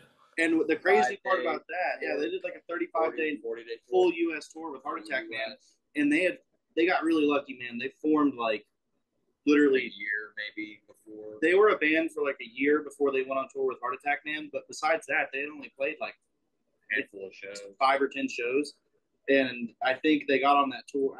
There was I don't know the specifics.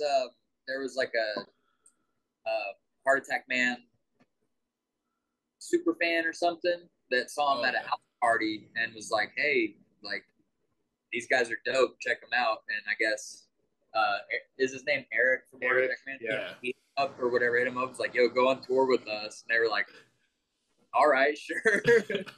Awesome. That's fucking sick. But then, like with you, man, I've been keeping up.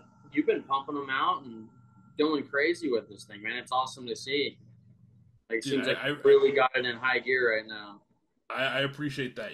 Some days I feel like I'm just straight bumming and like I'm not doing anything. Like I'm also really bad at social media, so like everyone that follows me on Twitter, like I post basically when an episode comes out, maybe a couple other things, but like I'm not even on my personal shit. Like I'm not that much out there, so like I feel like no one really cares. And then like I'll drop an episode and just like seeing all the love that like people give and like just everyone that like still wants to come on and hits me up is like, oh no, like I found you doing this, like I'd love to come on. And I'm just like, fuck, like that shit makes me feel good.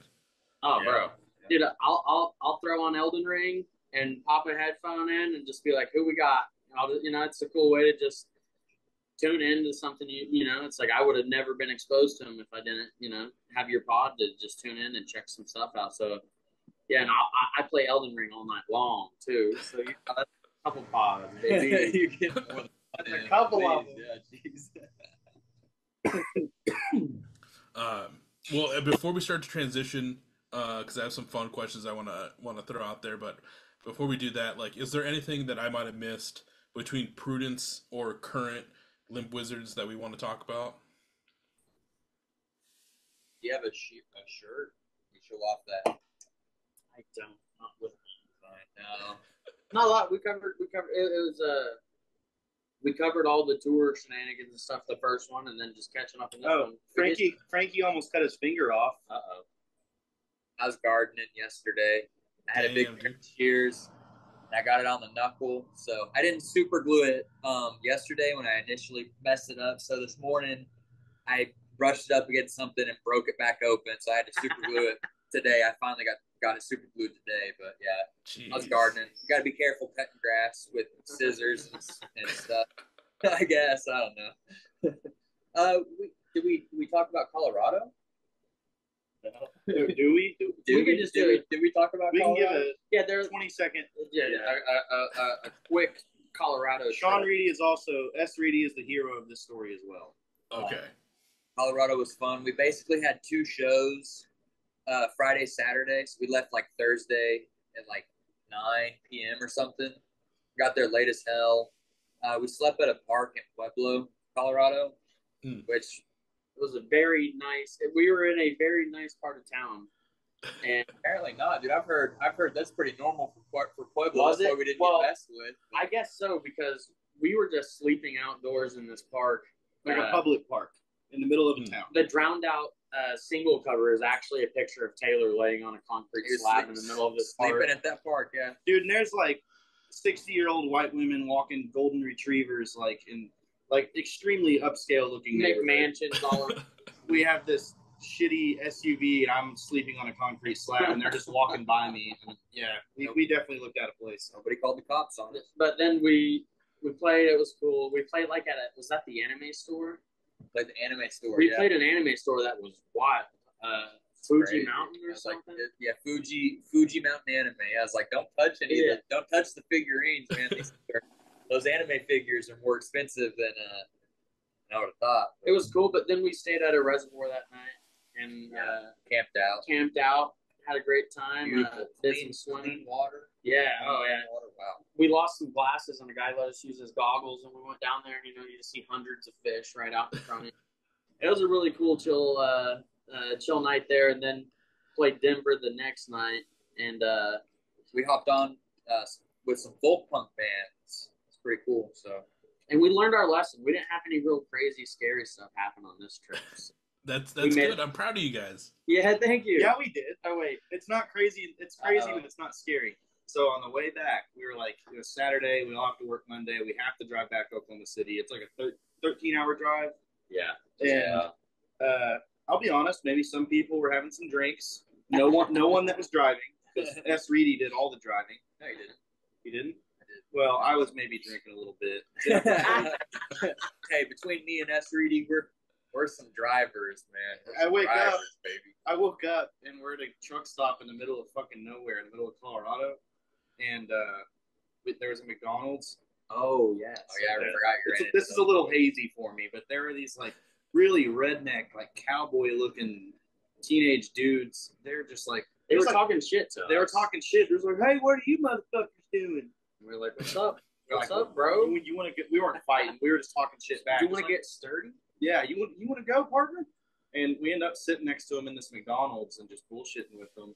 And then one of them pulls out their phone after he finds out that we're in a band. And he's like, "Yeah, dude, I make music." And he had like this satirical country rap project on Spotify, but it had like how many listeners? It was over 120,000. 120,000 listeners. And this is some bumfuck town in the middle of nowhere, like at 3 a.m. It was crazy. And he's like, "What are y'all doing?" We're like, "Oh, we just played a show." And he's like, "Oh, who are you guys?" And we told him. He's like, "Oh, that's cool. I do music too." And it's like, "Oh wow." He kind of big dogged us. He did big dog us. Like, all right, guys. And then he got in his flatbed and fucking got the hell out of there. Let's get back in the truck and get going again. Yeah, Sean made the overnight drive though. We all went to, I drove as long as I could. He woke us up like 8 a.m. and it's like, oh, we're in Wichita now. All right. Yeah, Sean didn't sleep that trip very much. So he was a madman, that's for sure. He's an absolute legend, a bad lad at best. Dude, props to him. Like I always try to do overnight drives, and I would be like, all right, it's dark. It also didn't help that like I got up. I was had the same schedule as everyone else in the van, so it's like once everyone's up, it's kind of like, okay, we've been awake the entire time. Like I wasn't driving, so it's like by the time you try to do a night drive and you're starting to take off at like 7, you're like, oh, I was at the whole show too. Like I'm also tired. Like this is I'm doing overtime. Yeah. Dude, Frankie used to be in a band with these guys. This dude named Bobby drove from how do you do the Zoom? Was it Reno? He drove from Reno, Nevada. Well, so yeah, I was playing in a band called Psychotic Reaction for a little while, and we were basically stuck in Reno, and we had a bunch of stuff fall through. So we had it would have been 2 weeks of us camping in Salt Lake City, basically for a show in Salt Lake City, and then we ended up doing I forget what they call it. It's not called Day Trotter anymore, but we had that booked as well. So we had some stuff booked, but we were in Reno and we were trying to see if we could book stuff or if we just needed to make the drive back home. And Bobby, after a while, got tired of us sitting around, so he got us all in the van and he made the drive all at once. And I don't even know how many hours that was. I mean, I know Denver to Oklahoma City is about 13 hours, and Reno is probably 10 hours. Yeah, let's see what Reno is. And he drove it fucking straight, which is crazy. Stuck in Reno is also the name of the new Corey Feldman album. It's like 23 hours. Can you see that? Yeah, that's insane. I think the longest run I've done was from like the Iowa City area to New York City, like on Long Island. And we did like it was me and my dad. We did that like a couple days before Christmas because our aunt was visiting and we had to take her out to like where her son lives. And then we hit like a snowstorm in Indiana, but yeah, like that was like 18 hours straight. I think I've done like another 16 in a different one, but like, yeah, those drives suck. Yeah, I remember one time, and I don't remember if I brought this up on your guys' episode. It was the band that I would run with. It was our last tour, and we were supposed to play like Baltimore and then New Jersey. Oh no, we played New Jersey, but then we were supposed to play like New York, and then we were going to go to Toronto. But like New York fell through, so our friends in Centerfolds from they're from Richmond, Virginia. They were like, "Hey, we have our album release show tomorrow. Your guys' show dropped off. They were homies from like when we were like from their old band, so we just happened to be in the area.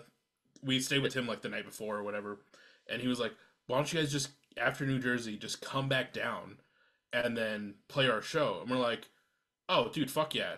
And then all of a sudden at the same time we're like, "Oh wait, we have to go from Richmond, Virginia to Toronto. Yeah, this is gonna suck." A lot of like Yeah, so like the show gets done. I went and I was like, okay, I got the backseat of the van because I have to drive in the morning. I passed out. Rest of the guys went and smoked the last of the weed. Two guys got up front to drive. I woke up somewhere in Pennsylvania and they had said, "Oh yeah, we took a wrong turn. We drove past the White House." And like they had somehow taken a wrong turn. They were like downtown DC and all this shit, like passing all the monuments. And it's like we had places to be, but then that day I drove us all the way to Toronto and then almost all the way back after the show because the promoter was like, "You guys can't stay at my place. I got bed bugs." And we're like, "Yeah, fuck that. We're not staying. Don't worry about it. We'll find a rest stop." But then he was like, "But you guys can take a shower at our place if you want." And we're like, "You just said you have bed bugs. Like, I don't even want to stand next to you right now. Like, we gotta go." Yeah, I'd be wearing like a hazmat suit around that guy. No thanks. Dude, that just reminded me I just talked to Frankie about this yesterday for the first time in years. I talked about the skate park we used to play at earlier. And like in 2013 probably, Tiny Moving Parts. Yep. So they played the skate park, and at the time they were just a touring band. Like there was probably like 20, 30 people there, just a normal ass band. And they needed a place to stay. And my mom was kind of wild at this time. Like I could just have people over and she might not notice or she wouldn't care. She didn't really give a shit. But this night, she was on her shit. And I went inside and I was like, "Hey, Mom, there are these 4 guys from Minnesota. I know them offline and stuff. They're really cool. Can they stay in the house?" She was like, "Fuck no, you're not having strangers in the house." And I was like, "God damn it." When he was like 16, 17. Yeah, like made him look bad in front of Tiny Moving. Yeah, so I had to go out there and like, "Hey guys, my mom said no. Y'all can sleep in your van in my driveway." They fucking slept in my driveway, and I hung out with them and just smoked cigarettes until like 4 in the morning. And I was just telling Frankie yesterday, it's just crazy how much they've blown up. They stayed in my driveway, and I it's not that I didn't think they were going to blow up or anything. They were really good, but you just don't. You never think about that moment when you're like living it of just like, oh, like we're just hanging out, like being dudes, smoking cigs, and now it's like they're doing full U.S. runs and shit like that. Yeah, and I think at that time they had just come from South by Southwest, and like they were freaking out because they were like, "Dude, we've never been to Texas. That was crazy." And now they've probably been to Texas like 500 times. It's just weird to think about. Like, and they're still doing it too, so that's cool. But just talking about the promoter with bed bugs made me think about that. You were the promoter with bed bugs. That was me. I metaphorically. It wouldn't be Beers with Bands unless I did my little beer segment. As I normally say, you don't have to be drinking on these episodes because I would definitely do that for you. But I know the 3 of you have some fine bevies in front of you. What are y'all drinking on this fine Thursday? So I don't endorse this one. It's fucking terrible. I'm a type 1 diabetic, so I try to stay away from like anything like like beer because it's just empty carbs. So I go with White Claws, but I have the nastiest White Claw. It's the passion fruit. It's disgusting. Even if you only drink one of these, the next day at 2 p.m., at least me personally, I will still be burping that passion fruit taste. It's disgusting. Well, he's got some empties down here too. Yeah, I do got empties. We got a cranberry. We got cranberry and then another passion fruit. See, he doesn't like them, but that's all. I tried to get rid of them. That's all he brought. He's been drinking them down all night. I buy the variety. Stay away. I buy the variety pack, so I get rid of the nasty ones first. Jeff, go ahead. Well, this one's gonna make everybody a little jealous, but I'm drinking a local Oklahoma brew from Kubel Ale Works, and this is the local Boomer Sooners, the Boomer Schooner beer here. It's just a nice Pilsner, good, clean taste, and then I get to support the school that Frankie went to. Hey, Boomer. And then come football season, I'll be drinking a bunch of these too. Boomer. So Sooner. There we go. Texas. Just the football team. Sorry, guys. I'm a funny. I'm just smoking weed tonight. Legally. Yeah, legally. We're in Oklahoma. Yeah. I had permission from. Yeah, it's like we're in Oklahoma. It's like, wait, can they smoke weed there? You betcha. Yeah, we're Well, back. yeah, it's Oklahoma. There's like nothing there, so like there's no laws, right? Oh yeah, well, and They're backwards about everything else, but hey, the weed you can smoke all you want. You can do it wherever. my favorite thing was whenever the medical first went legal, everyone started calling weed cannabis. Like they're like, I don't know, I smoke cannabis, and it's like, bro, shut up. We're all smoking. That's weed. the thing. Shut It's up. medical. It's medical here. It's Where's not that? legal. Where's that dope at, man? Yeah. Give me that dope. So technically, Frankie is Dope smoking. Frankie's consuming a prescription right now. Yeah. Really is what's Yeah. happening. It's just my medicine. Just my medicine. No, that's serious, Frank. Don't laugh. You're right. I'm sorry. Anyway, no, yeah, Coop L works, man. They're delicious. Hell yeah. In this episode, you know, I'm drinking something that I never really thought I would ever have on an episode of Beers with Bands, because, you know, I'm not in college anymore. So it feels How do you like? weird. Is it Natty? Keystones, baby. No, it's good old Ooh. Keystones. Hey, Frankie's getting Uh, stuff. My boy's throwing a couple back. You know what I'm Yeah, saying? dude, I cracked open the first one before we got on, and I was like, damn, this like brings back like some memories, like not good ones, but like just memories in general. Like that's all we drank my freshman year of Just college. memories in general. And like I only have these for everyone wondering why is Michael drinking Keystones if he doesn't like them. I had a friend come to town probably like I was out of town all that for June, but like before June, I had a friend come to town, and I know they really love Keystones, so I was like, "You're coming to town, I'll make sure to have a case for you." And then we partied too hard at a wedding the night before, so when we got to my house, we didn't touch a single Keystone in my fridge, and I'm like, "God damn it! I still have a full case of Keystones that I need to drink." So they're going down now. It's water. I have a weird affinity for Keystones because I worked as a carpenter or I can't even say a carpenter, as an apprentice to a carpenter for like 4 months. And every day at the end of the workday, my boss would have a cooler and he would crack a damn Keystone and pass one over. So that was the end of a good day. That's how you sealed it, was with a good old Keystone. So was that 3%? Keystone or 6%? We finally got the big boy beers Because around here. I don't know if you know about this, but Oklahoma, we had 3% beer there for a while, like for a long time. That was the highest you could get. I think for some things in Minnesota it's the same way, but I never heard that there was a 6% Keystone. Or 5.3 or whatever it is now. Yeah, because I mean most beers are about like 4.5 to 5. Yeah. Like, you know, PBRs, the milk from the gods is like 5. The milk See, from the yeah, gods. I was surprised you're not drinking on one of those tonight because I thought, man, the Zoom is killing. Yeah, me. we're going. Yeah, We've never been on Zoom before, guys. Well, so keep Zoom- I mean, I will say Zoom updated their shit, so like it's crazy. Like it's kind of annoying. You have to go in and like adjust the settings and all that fun stuff. But no, normally I would have some PBRs. I think I have 3, but they're like sitting out on the table, and I don't have AC, so it's pretty warm in this house. Yeah. So I probably won't drink those. No. But I have like a lot of other stuff that I need to get through that's been sitting in my fridge as This is a full, fresh 15 pack of Keystone. Hell yeah. Do you like IPAs? It's very probably not like they're like heavy-ish. Yeah, I was gonna say I try not to drink like I wouldn't call White Claw beer. It's not beer, but like if I'm drinking something that's like not liquor, I try to make it light. But if I do drink something heavy, it's a F5, which is a beer that we have here in Oklahoma. It's an IPA. So I was gonna see if I could maybe send you some, but I don't know how that works in the mail and stuff. But if you don't like IPAs, you probably wouldn't like an F5. So I'm not gonna. You want it? How about this? When you guys finally make it to Minnesota, you bring some with you, and I'll have one in person with you. Dude, we'll just give you a sip. That's all you need to know. You won't like it. The only time we played in Minnesota, Jeff almost died because I've never seen snowdrifts as high as they are in Minneapolis in the middle of winter, and Jeff busted his ass getting out of the van. Do you remember that? Oh, yeah. Barely. Do you? I was going to say, you're pretty fucked up. Yeah, no, that was a good night.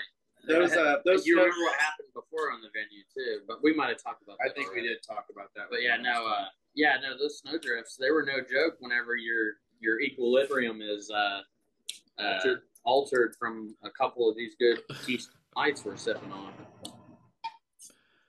Well, I'll make sure the next time you guys are in Minneapolis, you won't die. We'll figure there we that go. out. But that's a little beer segment for this episode. Like you kind of mentioned, we did talk about a lot of fun stories on the last episode, the crazy stuff. Which, if you haven't listened to that episode, at least go listen to those stories because they're fucking crazy. And it's great that these dudes are still alive after a few of those. I was gonna say, unfortunately, all true as well too. But I had some like fun questions I kind of want to ask on top of everything. Like we can dive into some stories too. Like obviously, we kind of talked about Prudence. I have no time limit. We'll fucking hang out all night. But like we've been talking about this Oklahoma scene and all the homies that have are popping off doing all these things. But one question I've never gotten to ask a band from Oklahoma and the Oklahoma scene is, let's say someone's listening and they're like, yo, we keep hearing about this Oklahoma scene. I want to go play there. I want to route a tour, possibly stop through. What are some like key venues or your favorite venues to play at that they should like keep in mind to possibly try and book at? It's a great question. Okay, first I would say I think it kind of depends on maybe genre, obviously, but then this might sound kind of weird, but like I used to be a huge proponent of like I'm only going to play all ages shows, but just due to the way the world works, sometimes that's not always okay. It's always doable, but I guess I'm copping out here. Sometimes it is always doable, but I feel like just looking at a lot of people's like flyers recently, a lot of their shows, depending on where you're from, they have lately been starting at like 8. And then usually if it's starting at 8, you figure, 3 to 4 bands, it's going to at least go for till 11 or to midnight. That's already like ends up being like a 19 plus show. So, but that's not always like the band's decision for people listening. Like that's sometimes like the venue or whoever booked the show. But yes, it sometimes is unavoidable. And for a touring band, I think it depends. Like if you're on the road and Oklahoma City is a stop for you between like Houston and Denver, you need gas money. Like that's a long ways. So yeah, you might want to play a bar because you're going to make more money in a bar. You know what I mean? Mm-hmm. It kind of depends on, but if it's just a band from like Tulsa or Kansas City, somewhere not that far away, that kind of changes the conversation. I think it kind of depends on what they're looking for. Do they want more exposure or do they need gas money? Well, and to put names out there too, I would say in Norman, like Theopolis, yeah. That's kind of our home base in the sense of like if we're wanting to have a show that we can get a good crowd at and they're going to take care of you, the sound is good. It's like Theopolis and Norman. If you're going through there, that's obviously number one, I would say. If anyone's listening that's booking, that's like right outside of Oklahoma City. It's like a 15-minute drive from downtown Oklahoma City. So it's I like 51st Speakeasy. Yeah, that's in Oklahoma City.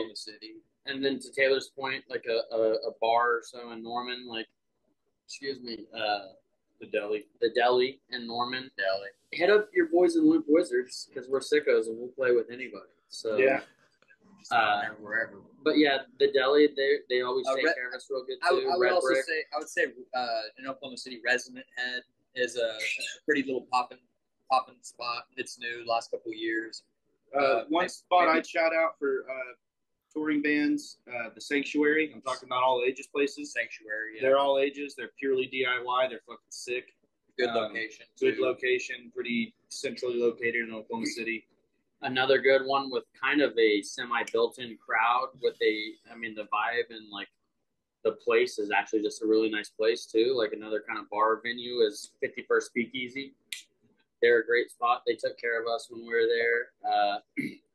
If you're going to flash up to Tulsa, the Vanguard's a great place. Sound Pony. Barkingham Palace. Barkingham Palace for DIY Barkingham show. is the house show spot. Barkingham, we've been playing Barkingham in Tulsa for 10 years. They did the 10-year party last year. Picture a house venue that can last that fucking long, man. And I know that's fucking intense. Like it's people, unheard of. So they have like it's almost a commune in a sense. Like they got farm, like back in the day, they had like farm animals and pigs, and you bring what you can. They've just always been a really good support for local music and taking care of people. I've never heard a bad story come out of It's basically in downtown Tulsa. It's pretty fucking cool. I play in another group. We do Barkingham quite often, and we just did something last month over there, and it was a big community thing. They had multiple venues that were doing having bands play, and they were showcasing a lot of different art and handcrafted goods and things like that. They were doing that at her spot and Mass Movements, which is a really dope spot as well. Funny thing about Mass Movement, Andy Hurley from Fall Out Boy toured with a hardcore. I'm not kidding. He played a festival there like a year ago. Fall Out Boy, let's go. We brought it full circle. Yeah, and we're back. Yeah, but no, those are just off the top of my head. Some of like the great venues. Everyone we've mentioned, they take care of the bands. It's never like an inconvenience type situation. And it's just, that's who I would recommend. And then, obviously, like I said, hit up your boys. Because if we can't play, we might know somebody who could. Let's get you hooked up with, somebody from here. Because we might need to go to Missouri or Arkansas. And so we'll be like, what's up, baby? I think that, we do need to go to Missouri. Yeah, no, that and all the Tulsa guys, like you had the others like us on, like, they do a lot of stuff. I'm blanking on name. Sam. Yeah. He does Margaritaville for the last couple of years up there in Tulsa, and I know he does a bunch of other bookings and stuff, or he previously had, and just like there's a lot of good people that, from my experience, very welcoming. Just hit them up, and if they can't take care of you, they probably know somebody who can. And that's the one good thing about like the scene or whatever you want to call it going on right now is it's just everybody's supportive and just wants to play killer shows together and bring in whoever. So there's a bunch of good spots. Go ahead and replay that a couple times if you missed it. That's who I would recommend. Hell yeah, dude. Yeah, everyone, make sure you're writing that down. If you didn't, do like you said and rewind it. Let's do it again. Go make sure you're touring through Oklahoma if you have something booked, if you're able to, if the routing makes sense. It's nice to see, and I've said this multiple times. It's nice to see this scene kind of emerge and like be in the limelight and like all the cool stuff that's coming out of Oklahoma. Not just the people that I've had on, but you also talk about Cliff Diver, who's also from Oklahoma, and like I know there's countless other bands. They just announced a new record the other day too. Cliff Diver. But like I know there's countless other bands that I haven't encountered yet that I'm sure will pop up, and it's always fun to see. So everyone, keep an eye on Oklahoma. It's like I said earlier, it's nice to see. Like I know like the three like hot spots. Like if I had a calendar, like not calendar, it's not a fucking calendar. If I had like of the states in front of me, I could like pinpoint like the 3 hot spots that I've really done. Well, 4 I guess if you count Philly too, but like it's just really nice to see happen. That feels good too. Yeah. Sorry, I gotta switch to the. There we go. Get another one. Cranker. They're going down way smooth for a Thursday. But this wouldn't be a normal episode if we didn't end off with a few stories. I know we talked about a lot of stuff the last time you guys were on, some crazy stuff. Obviously, it's been a year and a few months since then. What else has happened besides, I know we kind of talked about that whole, Colorado redneck dude that just, I just know, when you mentioned that he just drove off in his flatbed truck, I just assumed, it's got, stacks instead of, a tailpipe. It had stacks, right? 100%? Yeah. Burn it. It was a dually. I mean, yep. This dude he had unloaded the hay bales before he went to it was like an interstate McDonald's. It wasn't even a regular, it was like half gas station, interstate, like diesel trucks and the barbecue joint in the back. It looked like the speed, honestly. Yeah. Saturday. You said it and that envisioned it. This kid was like 17 or 18, and I'm not lying. He busted out. He busted out his phone and had like 120,000 monthly listeners. How many monthly listeners? I went, all right, fuck you, dude. You're gonna be you're gonna big dog me. All right. We were ready to play basketball, trash can basketball with him. Yeah, we were trying to square. Because he wanted to square up, and it was like, well, can you shoot? Can you play basketball? Can you play? Probably not out here. Now I'm trying to think of good stories. We've had some good shows. We did emo karaoke. Yeah, that was really fun. That was like we got back from Colorado. And I think the next thing we did was a big emo karaoke thing where we opened, and then they did like a 2 or 3 hour long emo karaoke where you could sign up for it and stuff. So we were just like the opener, which was cool. And I think they've had King Pink on and maybe Sunfo on it. Well, in the house band that did it, was that the Dom Talongs? They had Talongs. Joey from Cliff Diver. They had a bunch of guys from Cliff Diver. And I think they kind of did. Was it Through Being Cool? I think Through Being Cool. That's who it was. They were involved as well. So now doing that show, was there any covers that you guys worked into your set to kind of get the vibe going for this emo karaoke? That's a good question. We thought about it because we had worked on a few, but at the time we were playing hybrid moments. We could have maybe done hybrid moments. Our deal was we didn't want to take a song that somebody might have requested. Well, so we even brought up doing hybrid moments, and I think somebody was like, well, yeah, I mean, like we have it on there too, so we'll see if anybody picks it or not. We were like, well, you don't want to rub, yeah, that's kind of their whole deal, and it's like, well, we can't play Mr. Brightside that night, 3 people got it on there. They're doing us solid by even having us out there. So let's just do our thing. Because you had a lot of people there. Let them do their thing, So. Yeah, that shit was cool to me because I kind of realized, I was like, man, there's people here who they go to concerts, they don't go to shows. If that makes sense. So I hate to use the term normie because, dude, I'm a normie. I got a fucking normal job. I just come home and play video games.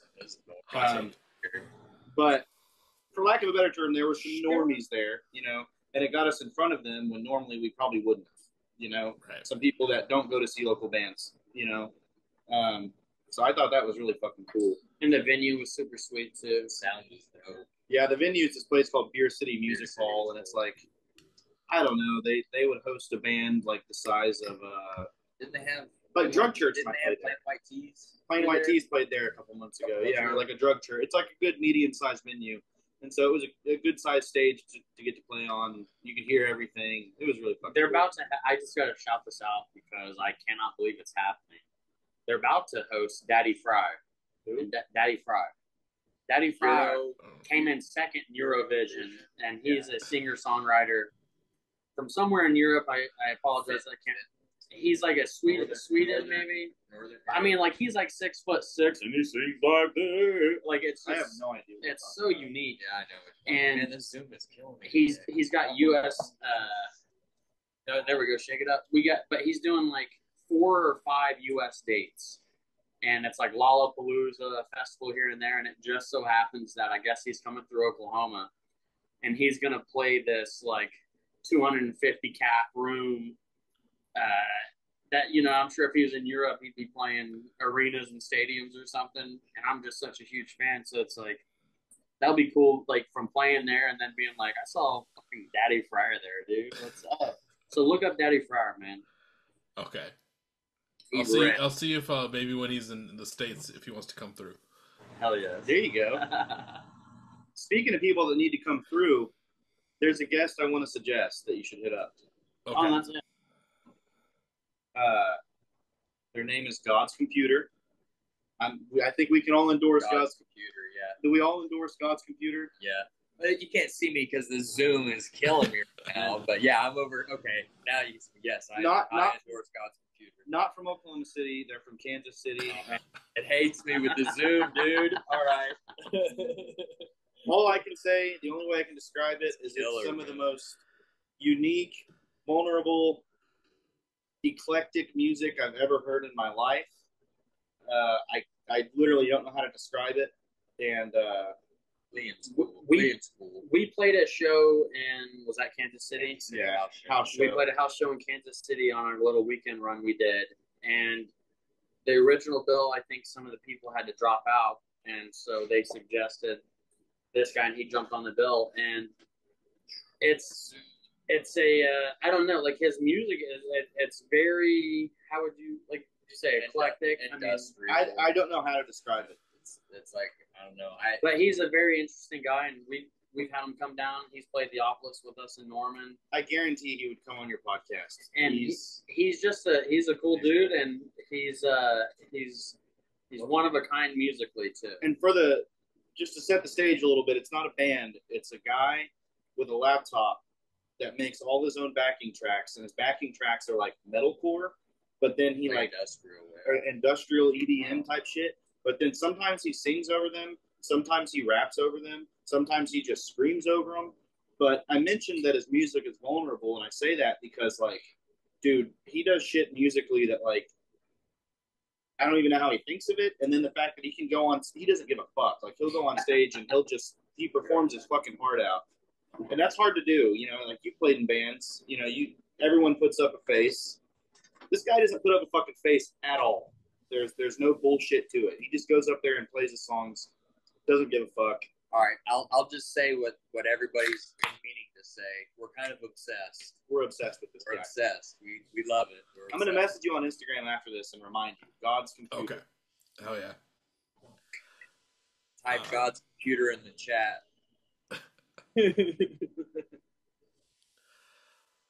What else do I have?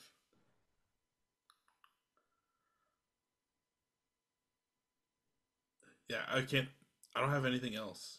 I don't think. Like, obviously we could talk about whatever, but like there's nothing in my head that I can think of to bounce Do you play off. Fallout 4? No, I never played Fallout. Oh, what? I was never like a big like I played like obviously like some Call of Duty and like some games, but like I never played like Fallout or Skyrim. Yeah, like yeah. So that means no Elden Ring either. No Elden Ring. I know, I'm an L7 weenie. Damn it. No, I've probably put way too much time into Elden Ring, to be perfectly honest. But yeah, we know. Are you? I'm level 469. I think we got 270 hours on this playthrough. I don't even know what that means. This playthrough? Yeah. What do you mean? How many hours do you think you have total on it? Not as much as Rocket League, probably, but. Oh yeah, that's the real love right there, right? True love. Okay, I got one more question for you. Yeah, what's up? Are you a Weezer fan? I don't hate Weezer. Okay. So then you're not gonna. Oh, go ahead. I was just gonna say, like, if they come on, like, I'm not like mad about it, but I'm also like not bummed if they don't come on. Right. I'm very like down the middle. Right. Indifferent. Yeah. So you're not going to have like a very big opinion on Blue Album versus Pinkerton? No. Okay, No, that's fine. That's cool. Yeah. I think Taylor would be the only one that does. I think I don't think I talked about this on your guys' episode. Like, I'm very weird when it comes to like what people consider like the hits for a lot of bands, and like you said, you're 30, 31. I'm 31. Like we're around the same age, but like I'm very different from most people in my age with like in the scene and like what they grew up listening to. So like I lived in a town growing up of about maybe 200 people. So I got a lot of my music from like the one high school kid that was on my bus, which he would just hand me mixed CDs and be like, listen to that. And I'm like, cool. And then I like found out about like Limp Bizkit and like just a lot of like fucking just that genre for a while. And then like and then I got introduced like to Eminem and like would listen to a lot of Eminem. And then remember like when I first started like finding music on my own, I would drive to school and listen to fucking Hollywood Undead like all the time. Yeah. Like that one classic album, everyone listened to it. I think it was like, I can't remember the name of it. And then, so like I never listened to like pop punk or anything like that growing up. And then I started dating this girl in high school, and she introduced me to Q's Boy 4, like Hello Goodbye, We the Kings. So like I kind of got like that newer introduction to like poppier pop punk, and then from there went into like Free Throw, Forever Came Calling, and like so I really came into like my music scene really like 2010 to like 2011. So like yes, I know like the hits for like Blink, Weezer, American Idiot, but like everyone always has like a huge opinion about them, and I'm just like, they're songs, man. Like I like whatever. Like, and then they look at me like I'm the weird one, and I'm like, I feel the opposite because I was like, I mean, exactly what you just said, but the opposite. I was super into all the like, especially Sum 41, Green Day, and Blink, and I did not let go of that shit until I was like probably 17 or 18. Which by that time, everyone else my age had kind of gotten into like what was current then, like Title Fight, Tiger's Jaw, Sea Haven, you know, all that shit.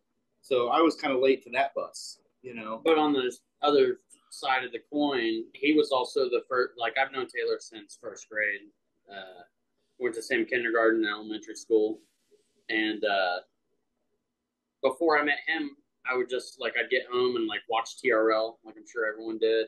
Watch TRL and like just watch Pokemon, dog. Well, Frank, you're excluded for it. Give me the Zoom real quick. Frank, you don't need to be in this conversation.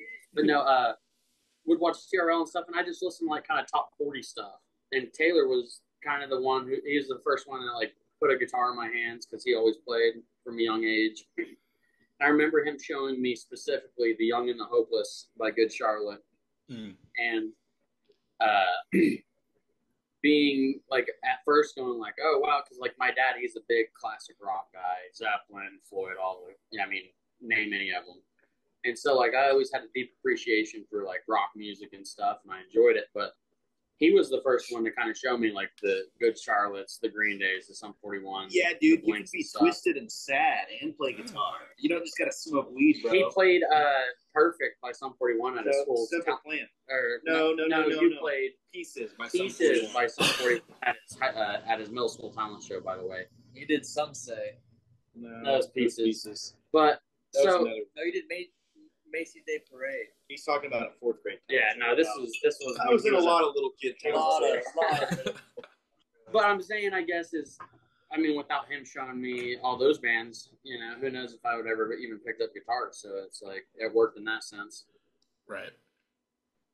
Yeah, like I mean, bounce off like the whole talent show. I remember in high school, like my really good friends that like I used to tour with, and granted I used to just TM with them, but like they did like a Jimmy Eat World like cover and during the talent show, and like I think did probably like a Blink song or whatever. But like that, like they all listened to that, and I was still like just, you know, bumming it up with my Hollywood Undead. You know, I used to know all those lyrics, and it feels weird saying that now, but now because now they take off their mask and shit. Like it's what happened? Right, the illusion's not fun. But it's always crazy too to like think about like when you really came into not just like the music in general, but like when you came into like feeling like connected to it at that point. Because, like, yeah, I listened to all that stuff. Like, I wasn't connected to what Eminem was saying. I listened to it, but it wasn't until, like, probably, like, Forever Came Calling and Free Throw, more like 2011 to 2012, where I was like, oh, no, like, I somehow connect to this in a different way, where, like, I want to listen to this still and keep going from here and, like, go down that hole, like, rabbit hole. Yeah, something, the first time something actually kind of grabs a hold of you. You just kind of like shot a memory into my head by saying that. Like I can remember being in 4th grade, walking home from school, and a car drove by, and they were playing. It was BYOB was on the radio. Everybody going to the party, real good. Something like, and I can distinctly remember right now that car driving by and me hearing that and going, "Whoa, what is that?" And that next week I had Hypnotized and Mesmerized, and it was on the damn Walkman. Religiously, you know, yeah, it's just weird, like something like actually grabs a hold of you and you're like, oh, here we go, like this is more than just like a catchy song or something. It's like, oh, I like this. The worst part about being into all that shit when I was a kid, and by kid I don't mean teenager, I mean like I've been invested in pop punk since I was in 2nd grade, brother. So my parents got divorced when I was in like 2nd or 3rd grade, and I was listening to all these sad ass records. You guys already know. You guys already know. I'm listening to these sad ass emo records, and I'm a kid, and I don't really have any context. And my dad's going through a fucking nasty divorce at this time, and he'd come pick me up from my mom's house, and like you'd want to listen to like All American Rejects. Yeah, well, he'd pull up, and the fucking Fall Out Boy album would be on like track 8. And my dad's a classic rock guy, and I would bust him listening to like Fall Out Boy and All American Rejects. I didn't put it together at the time, but when I got older, I was like, damn, my dad was fucking going through it, and he was like, he's like emo. Yeah, he's like, you know, a 50-year-old conservative white dude that probably he did just listen to nothing but classic rock, and then he pulls up to pick up his son, and it's like, you know, the saddest Fall Out Boy song ever. All I can think about is like, because if you fast forward that to like our generation, like we'll have that experience, but it'll really just be like we'll pull up somewhere and it'll just be like, I'll still pick my friends over you, like just like fucking like that, like yeah. That'll be us now. No, but it's funny that it was your dad then.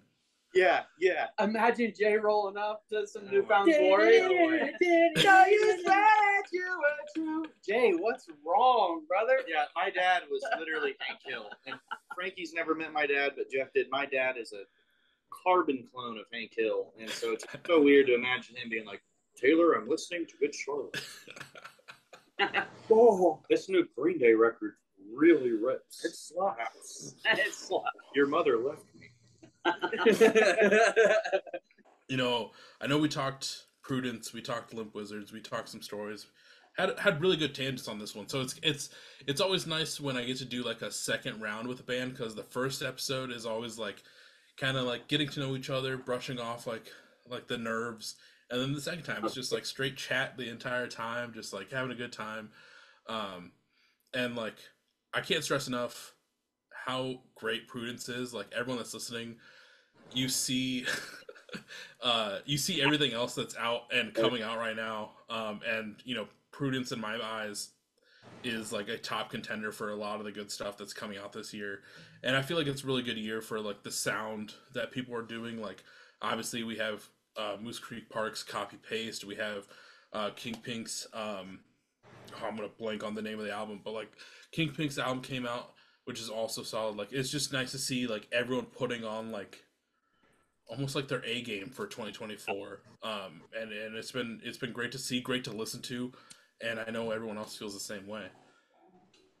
Oh yeah, thank you, brother. No, I appreciate it. And I agree to what you said about just linking back up with you so much. It's yeah, hang on, the Zoom keeps there we go. Yeah, the heads pop up. But no, it's so good to get back and just chill and hang out with you for a little bit. You've been doing cool shit, and you know, we're always so thankful to be able to come on and spend an hour or two with you. So far, I think we're breaking the 2-hour mark. We're at 2 hours dude. Like now, yeah. Michael, is your name really Joe Rogan? Because why do you keep us here so long? What's happening? Oof. Dude, if I don't talk about it as nearly as controversial stuff to be called Joe Rogan. So you know we're good there. Yeah, I remember your Fall Out Boy take. Hang on. You mean that happened like 20 minutes ago that everyone totally already forgot about, right? But it's not like I was recorded, right? Like that was part of it. Okay. We'll cut that in edit or in post. All right. Thank you for cutting that for me. Yeah. We got it. We got you. No, but yeah, no, it's been great to like re-catch up. I was really looking forward to this because like, you know, I recorded a bunch of episodes before June. Like I didn't record anything in June. Like I barely, just some people know I barely responded to emails, mainly because I was home visiting family, and you guys know how it is. Like I come from like what feels like the same area, but like on the other side of Iowa, Right. So like kind of ways away. But like I'm home visiting friends. I'm not gonna get any fucking work done. Like I'm gonna be drinking beer in someone's fucking workshop while they're working on stuff, and I'm just drinking. We're gonna go golfing a little bit, get hammered, more alcohol. But this is the first episode I recorded since being home, and I feel like this is a great way to kind of get back into podcasting a little bit with you dudes and like just have a good time. Oh yeah, brother. No, I'm glad we're being able to be the first guys to really get you back on after a little sabbatical. You know what I'm saying? Refresh the batteries. I know how that goes. And it's always a great time talking to you, man. We appreciate you, just like I said, even having us on. It's always a good time. Yeah, we were like, man, we got to think of some stuff to talk about like before the pod. And then Frankie's like, dude, we just get on there and we'll just be talking. We'll be cutting Michael out. We're like, oh shit, we're sorry. Hang on, dude. Hang on. You go. No, yeah, we did fine. You know, before obviously we take off, like I said, Prudence is out. Everyone go listen to it. Some people will get a chance to see it in person because I know you guys have a couple shows later in February. When are those and where are those at for people that are going to be nearby that can go see those? Frankie would be the man to talk to on that upcoming show schedule. 7/13 Edmond. Yeah, you gotta change it there. Yeah, it'll be my big 30th birthday Saturday, which this probably won't be out, but I gotta shout it out. I'll be the big 30 baby. 7/27 at OKC. Gosh, we're doing an all ages show in August. Hold on, we just I texted him. Yeah, it's in the Instagram bio. I saw it today. Okay, yeah, here just real quick, Frankie or Taylor, you got it? Oh wait, there's multiple group chats. No, I got it. Yeah, sorry guys, technical difficulties. Here you go, read that out. Yeah, so this Saturday, Jeff turns 30. We're playing in Edmond. 7/27, the homies and Cry Hard are releasing an album. And then next month, August 16th, we're playing Norman at an all ages, totally free show at Bison Witches. And then maybe we're doing a crazy house party in September. And then maybe there's even more crazy stuff later. I don't know yet. There's talks of a weekender being booked. Maybe a weekender area. Hell yeah. And I do believe there might be a Wichita trip. Yeah, and there's a Wichita coming up as well. Yeah, just follow Limp Wizurdz on all social media. WYZURDZ for Wizards. And 2 Z's. No, 1 Z. No, it's Wizurdz.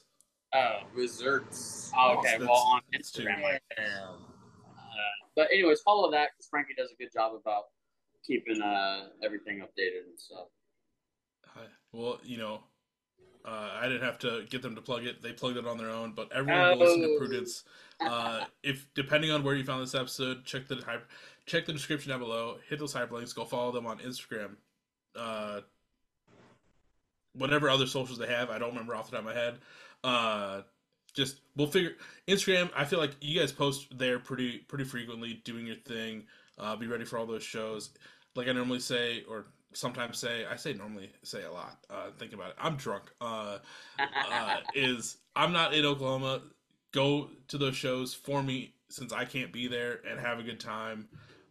You know, one of these days I'll get to see the Limp Wizurdz in person and in live The form. Limp I'm stoked on it. Baby. That's a goal for 2025. Yeah, no, that'll be awesome, Yeah, man. get up there to It'd be so cool to link up and actually get together. Minneapolis Dude. is only 12 hours from OKC. It's straight up I-35. And I'll It's- tell you what, it's if I by ever run out of insulin, I'll have to go to Canada anyways to buy it, which Minneapolis is on the way. So Yeah. And then, like, I have a house, and I got, like, a couch here and a couch over there. I got plenty of room. Y'all can Do you stay have here. bed It's bugs? crazy. You don't have No, bed no bugs? bed bugs. Okay, good. Yeah, and We'll then bring you some. you can get us on the couch and we can do a 20-minute power hour, like we got to do some kind of live, just even a Oh, teaser. Yeah. We got to do something. And then also, 100%. if you're listening to Beers with Bands right now, here, give me this focus real quick. If you're Okay. listening to Beers with Bands right now and you're not subscribed, you're not following, what are you doing, bro? What are you doing? God, I just had to get that off my chest. I'm sorry. I appreciate that because I don't beg, like, I try not to be like, hey man, go follow me and subscribe and stuff. So I let my man Jeff do it. I'm gonna I'll hit you do up. We're gonna do commercials. I'll do it, baby. We'll figure it out. dude, you should make a thumbnail for this where it's like Tom DeLonge in the background, and it has an X on him. Yeah, make it really clickbaity, and like Fall Out Boys behind you, the picture of Shit. Jeff right there, But yeah, no. the divorced boomer dad crying while listening to Fall Out Boy. These are all solid ideas. Very good. But everyone, at the end of the day, go listen to Limp Wizurdz. Go follow these dudes. This is a great time as always, and Prudence rules, and I can't wait for the next one. Yeah. Hey, thank you, brothers, so much, man. We'll see you next time. Thank you. Bye-bye. See you guys. See ya. Beers with Bears. Beers with